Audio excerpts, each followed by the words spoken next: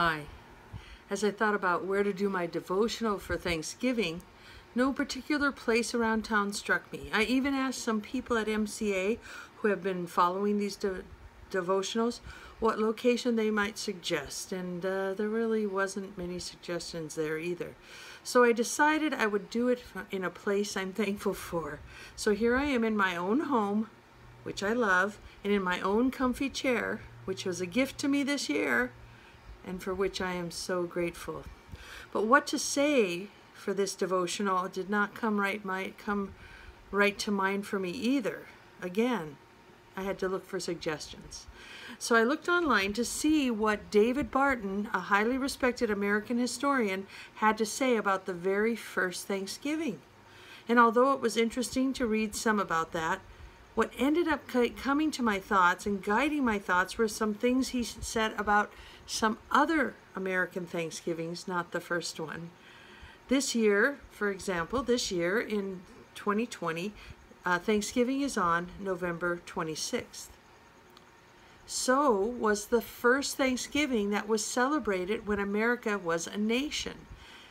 And that was when our first president, George Washington, he appointed November 26th, 1789, as a day of, he said, sincere and humble thanks to God for his kind care and protection. So I am encouraged and encourage you to follow George's advice this November 26th by giving sincere and humble thanks to God for his kind care and protection. Although presidents along the way sometimes designated a day of thanks, it wasn't until, let's see what year, 1863, that Thanksgiving became an annual national holiday.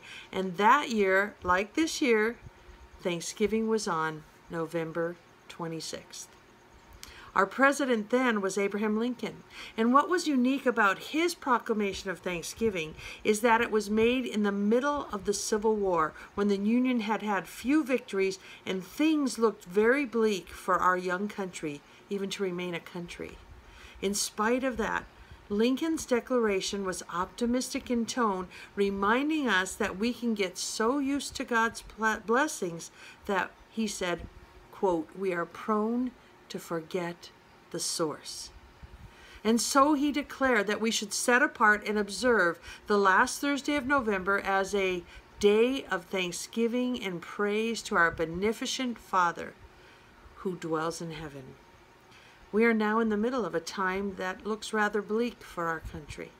So let us then follow Abe's advice this November 26th, giving God our Father thanksgiving and praise. Thanksgiving was an annual American holiday after that, although the day varied from president to president. It wasn't until 1941 that Thanksgiving was declared by law to be celebrated on the fourth Thursday of November. That bill was signed into law by Franklin Roosevelt on, you guessed it, November 26th, 1941. Frank's Thanksgiving proclamation that year advised, quote, "Let us reflect at our homes or places of worship on the goodness of God." We can do that in our homes this November 26th. Let's reflect on the goodness of God.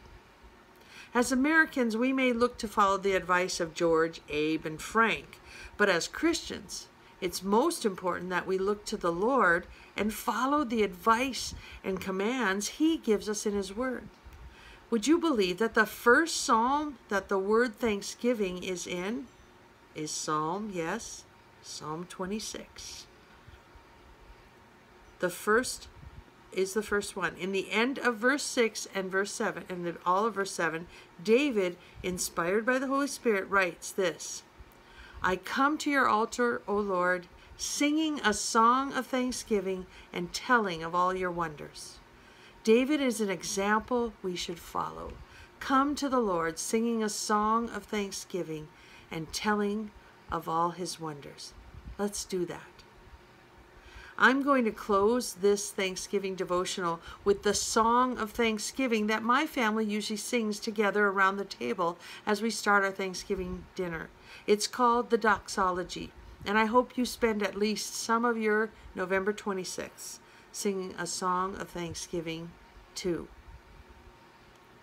Praise God from whom all blessings flow. Praise Him, all creatures here below.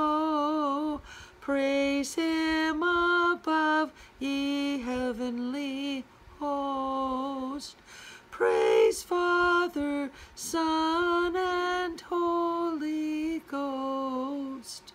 Amen.